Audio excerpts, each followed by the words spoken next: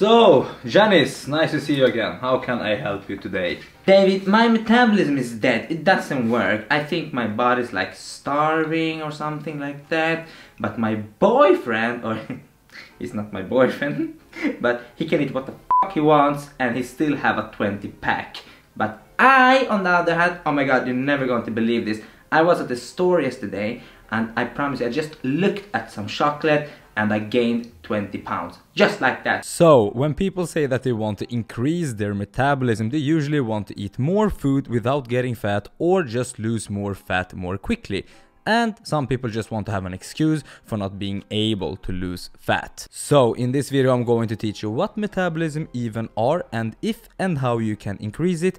And before we start, if you haven't subscribed to my channel yet and want to learn about this whole big fitness puzzle, then subscribe now and give this video a like. So we need to understand what is metabolism.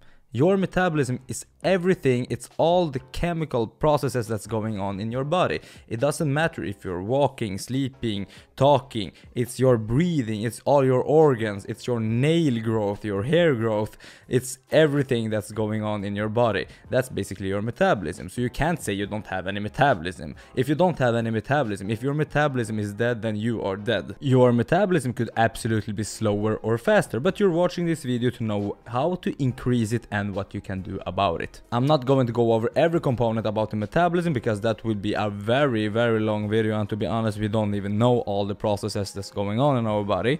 But there are some few components of your metabolism that you want to understand, and the first one is your BMR, which is your basal metabolic rate. This one is quite easy. It's basically how much energy your body requires in a bare minimum, like when you're sleeping, for example. Like you're still alive, but you're not dead, so you still need energy to function, right? And what's going to affect your BMR is your lean body mass, your gender, your age, and your genetics. To start off with your lean body mass, which is not only how much muscles you have in your body, but also everything that's basically not fat. Also your bones. So in general, the smaller you are, like if you're a shorter person, you likely need less energy than a longer one. Exactly like in general, if you're a female, you likely need less energy than a man. And no, it doesn't have to be exactly like this. I have some female clients eating more than some of my male clients, but in the vast majority, the smaller you are, you're less likely going to need as much energy. And then we have the age. We know that the older we get, a natural metabolic drop could happen, but it's usually because we're not training as hard as we did when we were younger, or not being as active as we were. So this could absolutely be solved by just keeping our sleep in check, training hard and being active. And lastly, we have the genetics.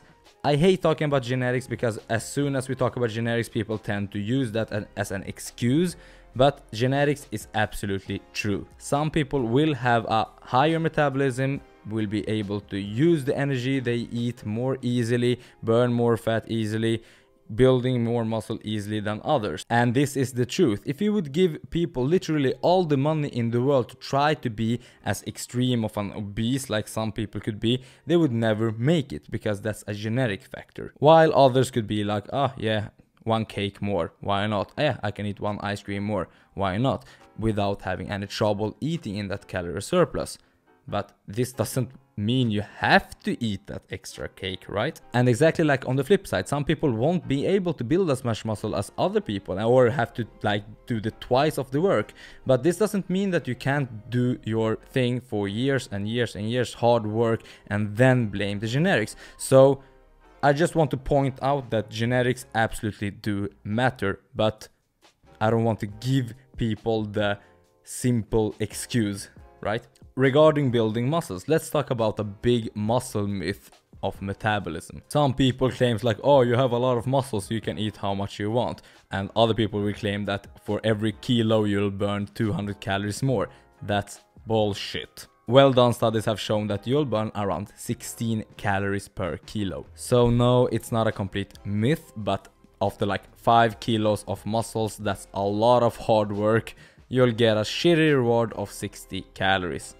Anyway, other things that affects your metabolism is the thermic effect of food, which has the fancy name TEF. It's basically what it costs for your body to handle and digest the food that you eat.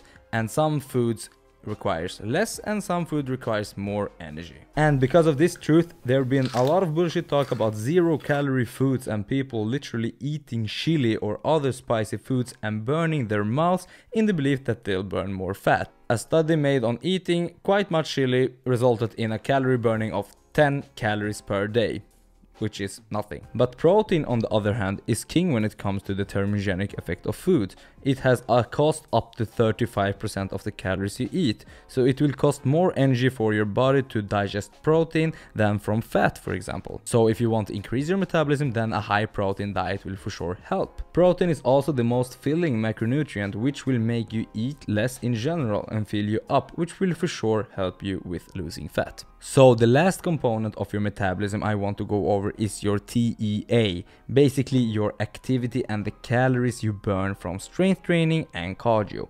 And if you're wondering which cardio that is the best for burning fat, I have a video that covers everything up, so I'll just link that in below. And when we're talking about cardio, there are some metabolic myths there too. Many believes that different kinds of cardio makes you transform to a fat burning machine afterwards, like the popular HIIT training, for example, have been claimed to be the fat burning cardio because of its after burning effect. And although there is a small calorie burning effect after performing the HIIT sessions, the calorie burning is around 40 to 80 calories depending on how long and how hard you go. And these sessions is going to take a hit on your nervous system and will be quite taxing, so you will have to recover much longer from them. So it's not a lie that they have an afterburning effect, but it's insignificant and you could just walk that 3 to 10 minutes extra and save yourself from that recovery. But in your TEA, it's also your activity outside of training itself. It's your overall activity, like fidgeting with your fingers, looking around, blinking your eyes, talking, walking, what I'm doing right now, thinking.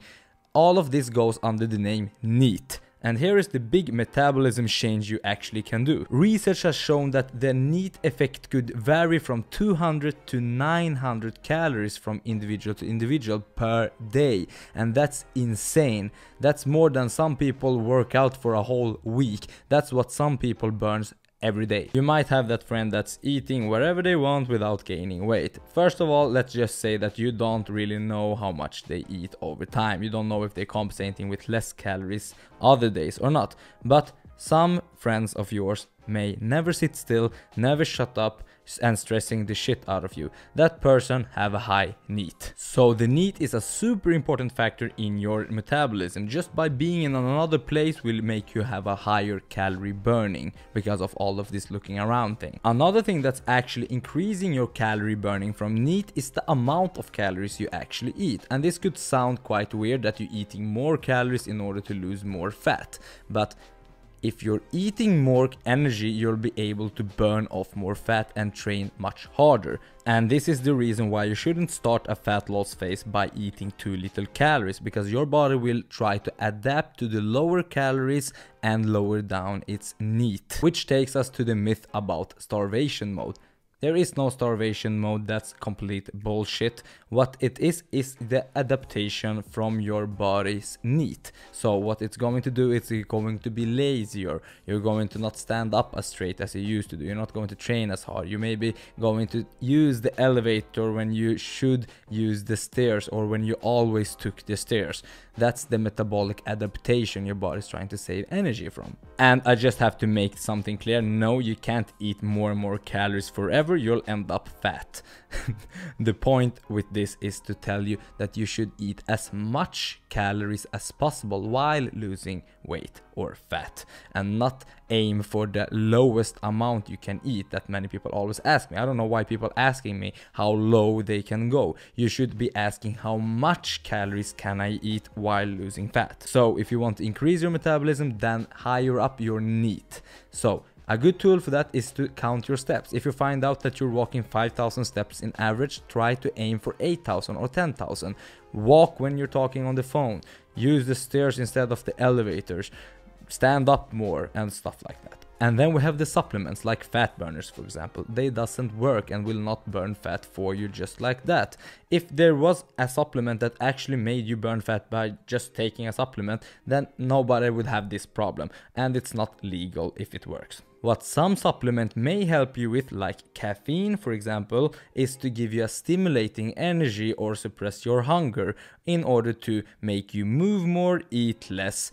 But if you think that you can drink coffee or taking some caffeine and sitting still all day and burn fat, then it's something wrong with you. And if you think that putting butter in your coffee will make you burn fat just like that, then there is something wrong with you again. If you like putting butter in your coffee, then do it, but if you want to lose fat, you need to be in a calorie deficit. So, to sum this video up, how to increase your metabolism: move more and eat a high protein diet. And of course there is a lot of more factors like less stress, more sleep. This will all help you and put you in a better position. But in the end, there is no quick fixes. You can't change your age, you can't change your generics, you can't change your gender.